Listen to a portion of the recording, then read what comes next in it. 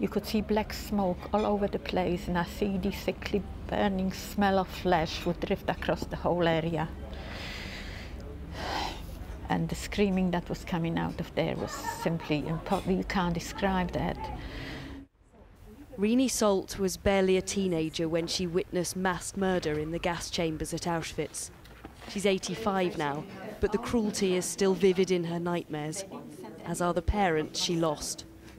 They were sent to the camp together, by train, with thousands of other Polish Jews. They unbolted the doors, with a screaming and bellowing, "Get off the train, get a move on, be quick." My father jumped off the train and I jumped after him. By the time I jumped off, I didn't see him anymore. Without a kiss, without a goodbye, he disappeared like into thin air. I never saw him again. Rini moved to England after the war.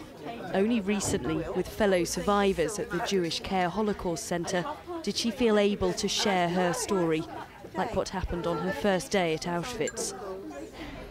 At the head of the queue, a selection process was being conducted by the infamous Dr. Mengele, the butcher of Auschwitz, we learned later.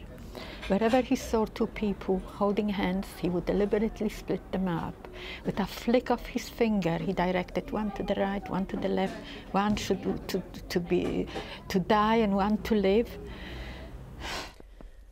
Those judged by the Nazis to be fit for manual labour were sent to live in these huts, crammed in their hundreds. It's below freezing, but Rini and the other prisoners were given just pyjamas to wear. No underwear, no shoes.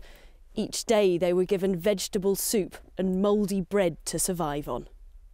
You can't imagine what it means to go hungry. I don't mean just go hungry, but really starving. Your eyes go round and round, you know. You can't see properly from hunger. We never believed we'll ever come out alive of there. From one hour to the next, we didn't know. When the Soviet army arrived at Auschwitz 70 years ago tomorrow, there weren't many prisoners left. The Germans were retreating, and Rini and her mother had already been forced to walk to another camp. Her mother died days after that was liberated. It's for her and all the other victims that Rini wants to commemorate this anniversary. So many didn't survive, and I did. So it is my duty to tell people what happened and go back and educate people. She knows it will be a painful trip, but it's one she has to make.